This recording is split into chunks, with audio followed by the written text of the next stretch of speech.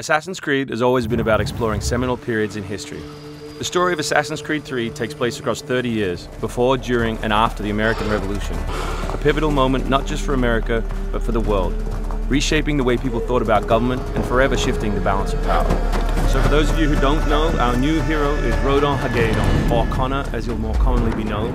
Half Native American, half British, how he becomes enmeshed in the Assassins, battle with the Templars, how he becomes enmeshed in the Revolution, the story of our game. So we worked a lot on tree navigation, a new addition to our overall navigation system to allow Connor to deal with forests, cliffs, uneven surfaces as fluidly and smoothly as previous Assassins dealt with cities. We've added a bunch of new features as well, things such as stalking zones, which allow you to move silently whether you're hunting enemies on 2 legs or 4. Connor's heritage gives him access to new weapons such as the bow, which is a tool used for hunting. There are over 24 different species of animals in the game. Some of these prey species provide opportunities for the player, both as objects that can be traded, but also as quest items. Animals in the forest are not just opportunities, however, but also threats.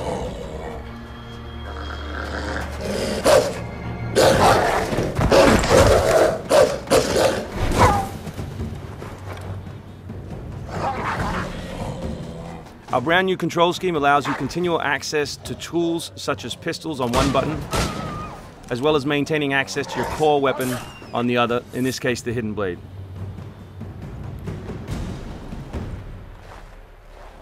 All the maps in the game have 2 weather seasons. One is winter, obviously, in this instance, and one is summer. Winter affects gameplay, slowing Connor down and encouraging him to climb. Crowd is a key pillar of the Assassin's Creed universe, and we've worked a lot on making people feel specific. But there are also sources of opportunities in the game. So here, the Doctor will give you a chance to add a minor side quest, and here you can finish off another side quest by dropping off the meat that you just hunted. Here is the meat you requested. Thank you. Please accept this as a token of my gratitude.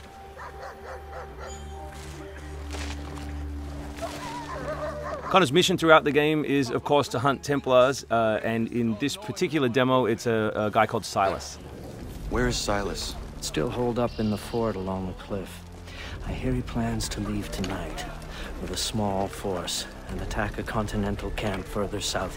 You could follow them. Let the Patriots fight their own battles. I'm here for the Templar. To the point as always. Very well, stick to the woods. The fort is heavily defended, but if you approach silently, you should be able to make short work of them.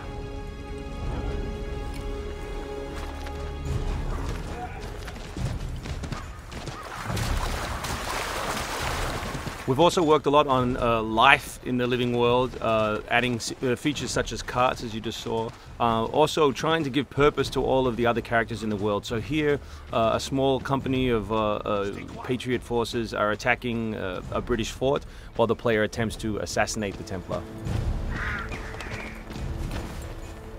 Connor's new fighting style is all dual-handed. He always has 2 weapons at his disposal in his primary weapon slot. And here we'll demonstrate that, all the new moves, all the new weapons, as well as some new tools. So guns are a larger threat in Assassin's Creed 3 than they have been in previous games through the addition of firing lines. So firing lanes are a key feature of the period, and we've integrated them into both combat and pre-combat to give the player different opportunities, such as the meat shield, to deal with them. Once you counter an enemy, you have a choice of what to do, whether to assassinate or throw them. Enemies can now attack together in unison. We call that a dual counter.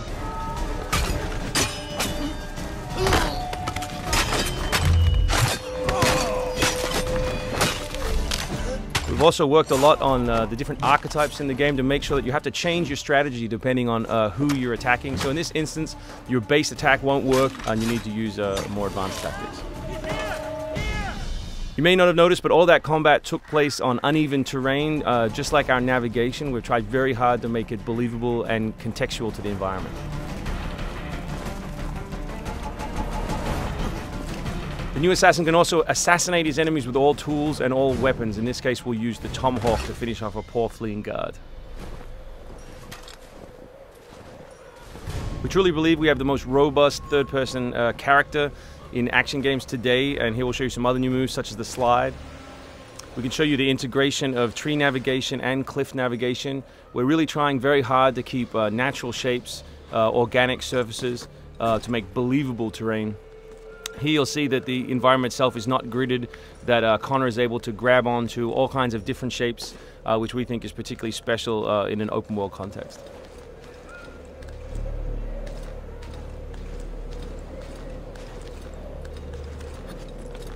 This is one of 3 ways into this particular fort. It's sort of the stealth path at the rear.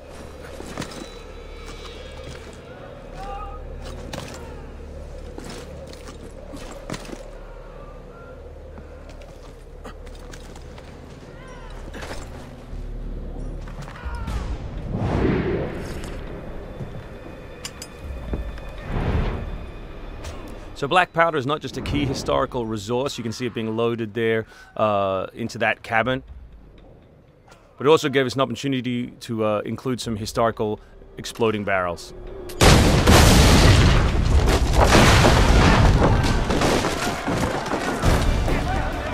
So another thing we invested heavily in is this notion that Connor is always on the move.